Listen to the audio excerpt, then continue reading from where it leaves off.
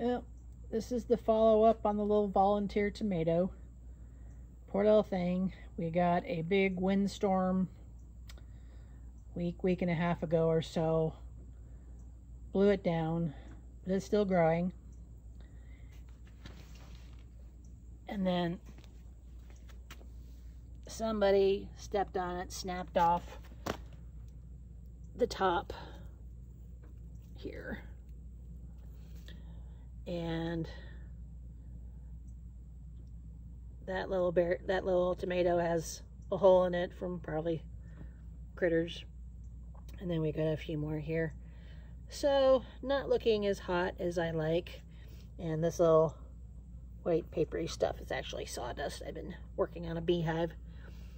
But yeah, not looking so hot anymore. Got the crap beat out of it, and I think it's lost its will to live. But it's still looking better than a lot of my other tomatoes. I pulled out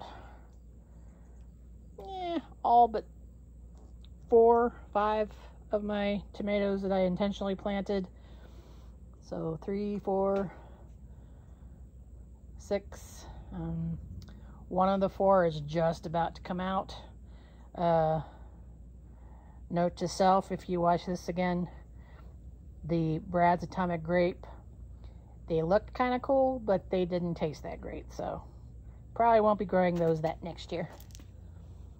Alright, so I'm just going to let this sit here, do its thing. Occasionally I'll come over and give it a little water.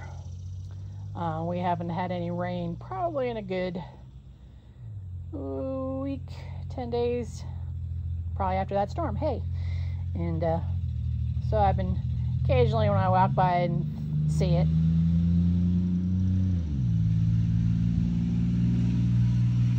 Really, dude? It's not that good looking at a car. You don't need a muffler like that. Anyhow, so yeah, so I'm letting it do its thing, but doesn't look as great as it used to, so oh well. Thanks, Mother Nature.